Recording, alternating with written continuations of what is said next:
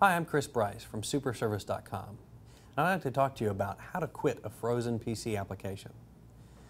There's a couple of different ways to do this, and they're both fairly easy to do.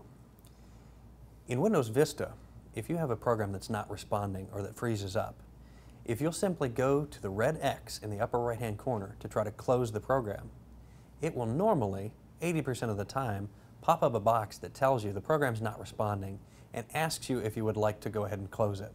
This is the easiest way to quit a program that's not running properly in Windows Vista. You can just tell it, yes, go ahead and quit the program, and that works 80% of the time. In Windows XP or previous versions of Windows, you can simply hit on the keyboard the Control, Alt, and Delete keys. Just tapping them once altogether will bring up a box that allows you to pull up Task Manager. Now, Task Manager will give a listing of all the processes that are running and the applications that are running. If there's one that's not responding, it will normally say in parentheses that the program is not responding. You simply select that program or application and tell it to end that task. It'll ask you if you're sure normally to end that task. You say yes, and that's it. You've quit the application. So those are the main ways to quit applications on your computer that have frozen up.